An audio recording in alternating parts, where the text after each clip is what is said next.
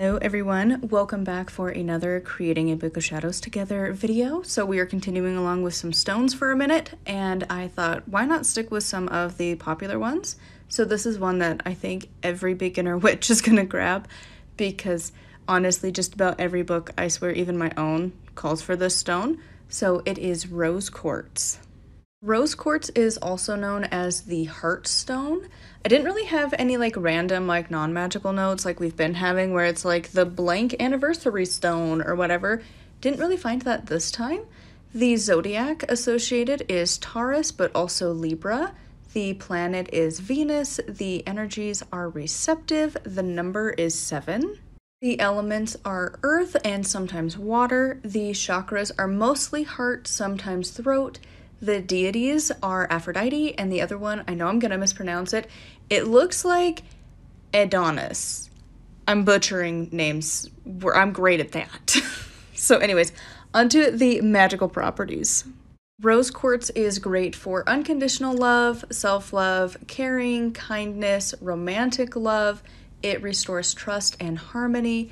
It encourages unconditional love, which I will add a little asterisk. Unconditional love does not give you a reason to accept abuse and or to give abuse and things like that. I'm not a huge fan of the word unconditional love.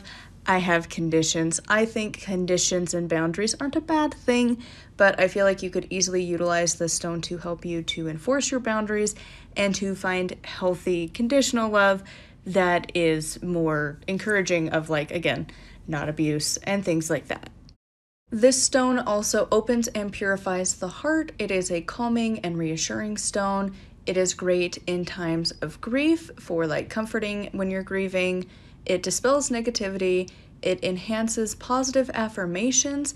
I actually have my morning meditation beads set. The main stone is in fact rose quartz, and I do find it is a really great stone. I have a different set that I used a long time, but this one with the rose quartz as the main stone, I personally actually really enjoy using that as my meditation beads. But anyways, back to the list. So it also is great for emotional healing. It replaces negative energy with loving energy. It's a great stone to attune with goddess energy or feminine energy. It stimulates love. It opens the heart chakra.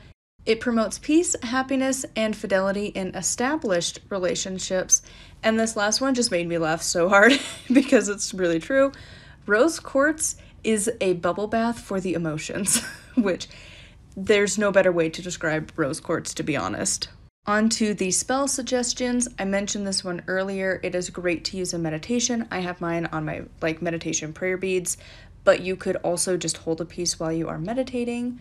You can place rose quartz around your home to promote harmony.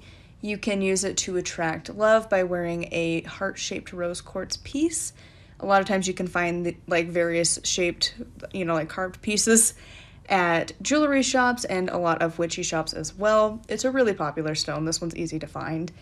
Place rose quartz throughout your home and workplace and carry a small piece with you to promote love, relationships, and romance. Wear rose quartz to help ease general aches and pains. Place rose quartz in your bedroom to balance your sex drive. This would be great, especially for partners that have very different drives. Great to help balance the two of you out. Both directions. The rose quartz stone is great for everybody. And lastly, use the energy of rose quartz to soothe and calm yourself. And that is it for this edition in the Creating a Book of Shadows Together today for rose quartz. I will have a blog post of my sources and a written out version of this if you want to copy and paste it. As always, a huge thank you to my patrons. If you want to support me and get access to exclusive content, it is patreon.com/nightwillowcrafts. Thank you so much for watching. Make sure to like, comment, and subscribe. I post every single day. And until next time, thank you so much for watching, and blessed be.